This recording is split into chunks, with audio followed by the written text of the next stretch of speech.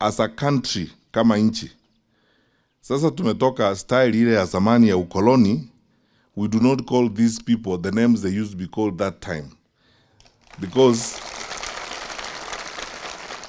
this is a correctional service facility. We meet here, these are our fellow citizens with whom we are spending time to help all of us to do one thing, to integrate into society and build a bigger society and a bigger community. And because of that, the rights of those who come through this service must be respected, all their rights, because they have rights. And their welfare must also be focused on. And you are going to see, further to the instructions the president has given, we are starting here now, and we are going to do so many things to support our correctional services facilities across the country. We have acquired new equipment recently. We now have a borehole here in Naivasha to serve this facility. And today, Commissioner General, before we leave this compound, we are going to locate a water tank that will carry 150,000 liters so that we pump water into this compound so that everybody gets water easily here to address their health, as it were. Then in addition, there's the new program we have been working on as a ministry of giving additional uniform to those who are here to enhance their comfort and additional tools as they need to do some work. So our plan, policy, and attitude has changed. What our president wants in honor and in respect of our constitution is that tuachane na ile mambo zamani, we manage our correctional services in a new modern way, where indeed, when those who come to spend time with us here are done, they go and even do more great and good things for the community when they integrate in there. So areas where we need to buy equipment, for example, for our workshops, we have begun to buy new equipment so that we can train more of our people. Areas where we need to do more productivity, we have begun to do that, and we have seen more productivity. Our farms are doing more, we are producing more, and we are doing well.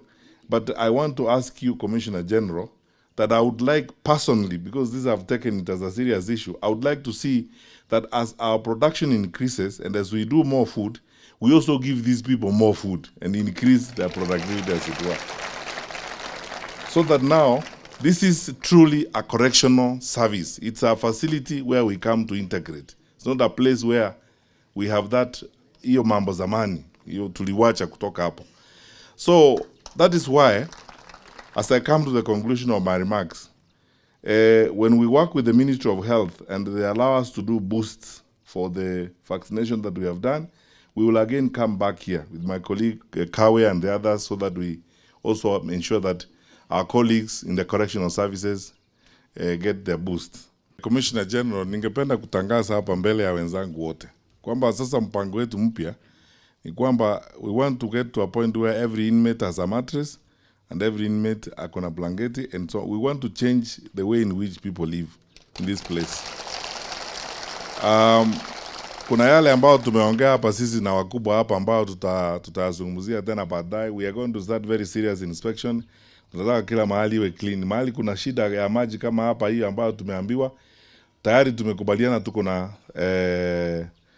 mpango sasa wa kuweka tangi kubwa hapa. Within the next 1 month or 2 tutakuwa na ile tangi kubwa, kwa sababu tuko na maji na Ministry of Water imeequip tayari ile borehole, kwa hivyo tuna maji, so that we maintain conditions of hygiene and we maintain the conditions of life here. Nataka kumshukuru waziri wa sports.